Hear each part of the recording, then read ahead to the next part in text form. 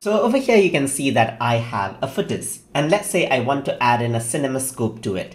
So in order to do that, what we need to do is go ahead onto the crop tool right here. So you have the footage selected over here on the timeline, and once you click on the crop tool, you can see that this is what you have. So if I were to click and drag this, what happens is that it resizes according to the aspect ratio. But in order to crop it out from one side, we just need to go around onto ratio right here and choose custom.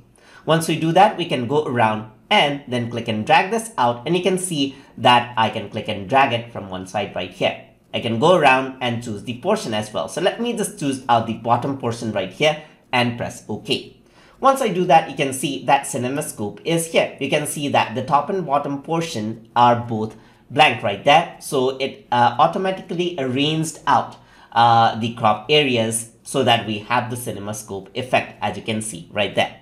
You can go ahead and readjust. So you can go ahead and resize this out right here. And let's say I want to select this portion now, press OK, and you can see that now this is the outlook right here.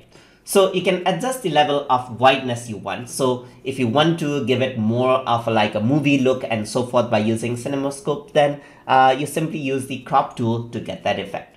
So that is how you can add in CinemaScopes onto your footages inside of Filmora. So hope you guys learned something as always. And as always, please like, comment, share, and subscribe.